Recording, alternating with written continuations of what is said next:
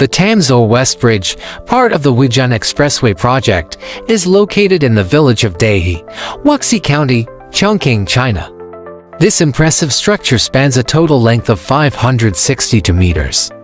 The bridge's main pier features a unique design with a hollow, thin-walled structure, which reduces its overall weight while maintaining stability and safety. The tallest pier reaches 85 meters, giving the bridge a commanding and solid presence.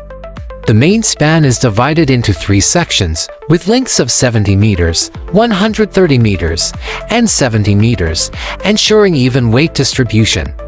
The approach bridge is designed with a continuous steel structure, featuring 7 spans and 5 layers, each layer measuring 40 meters long, providing strong connection support. The bridge uses a total of 70 precast beams, which speeds up construction time and enhances durability. Not far away, also in Dehe village, is the Qingshu Bridge, another significant project constructed by China. This bridge has a distinctive separated design with a dual floating structure, functioning as a twin bridge operating in parallel.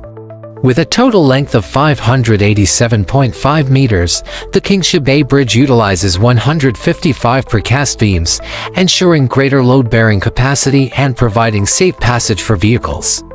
The design not only boosts connectivity between regions, but also showcases China's advancements in bridge construction technology. In addition to these major bridges, the Wuzhen Expressway includes the Dehe interchange, with a connecting road extending to 0.4 kilometers.